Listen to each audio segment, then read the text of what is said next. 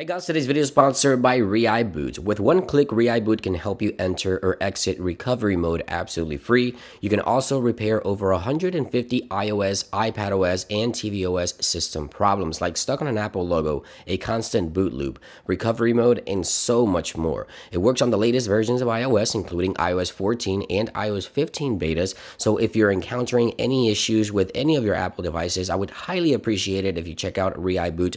Links, of course, will be in the description down below. Hey guys, I know myself here. Welcome back to the channel. And Apple has yet to deliver live weather for the lock screen of iPhone. But in this video, I came across a really unique feature that would allow you to have the next best thing, in my opinion, which is live weather notifications on the lock screen of your iPhone. Now, with the new updates to the weather app, I think Apple had a really missed opportunity to add these really cool animations and features to the lock screen of iPhone. But as I mentioned, we're going to take a look at one of the best features for the weather app in iOS 15 that allows you to have those live weather notifications.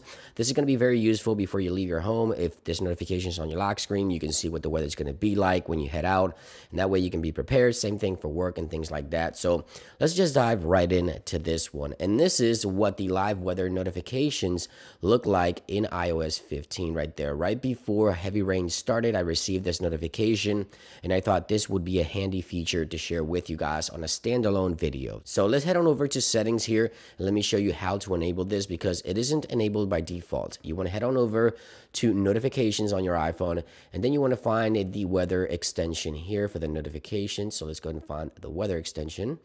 And once you find it, you want to tap into the weather extension here, and then you want to go into show preview. You want to tag that, and you want to go ahead and select always, so that always when the notification comes in, whether you unlock your iPhone or not, the weather notification is visible.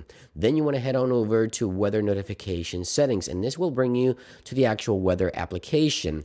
Now here you want to make sure that my location is enabled, and make sure that you go ahead and turn on the weather for places that you normally visit, and that way you constantly have the live weather for those places. Now mine's already preset here. There it is, my live weather location right there. You can see here all these really cool animations when it's sunny out, when it's cloudy out. I think Apple had such a missed opportunity to add these animations to the lock screen, but with live weather notifications, I think users might be able to at least get some type of weather on the lock screen to give you an indication of what the weather is like. And that is how easy it is to enable live weather notifications in iOS 15. Let me know what you think about this one. Would you prefer live weather notifications as shown here, or would you prefer the live weather animations directly on the lock screen of your iPhone, sort of like this, but on the lock screen? Let me know your thoughts in the comments down below. Thank you for watching, and I'll see you on the next one. Peace.